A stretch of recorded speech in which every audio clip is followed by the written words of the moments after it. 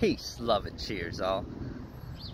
I just wanted to make a video, food for thought video.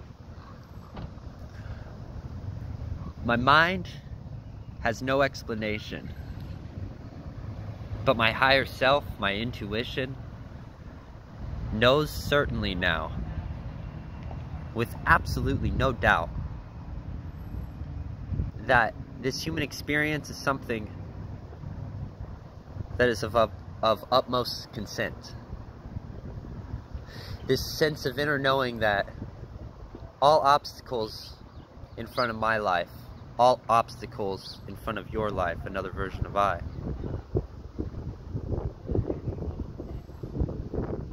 are not only consensual and we chose and forgot that we did, but also we chose what we chose because our higher self knows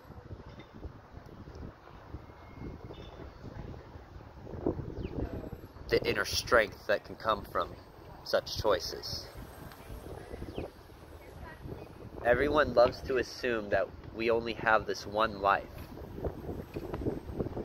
Everyone loves to assume that we didn't choose our parents. And tell me what you think in the comment section. For me, this one life is all the evidence I need intuitively to know there's a multitude of lives. It's kind of like quantum physics making or proving the grandfather clock theory of time obsolete. The grandfather theory being that if you go back in time, kill your grandfather or grandmother, you cease to exist. This need not be true.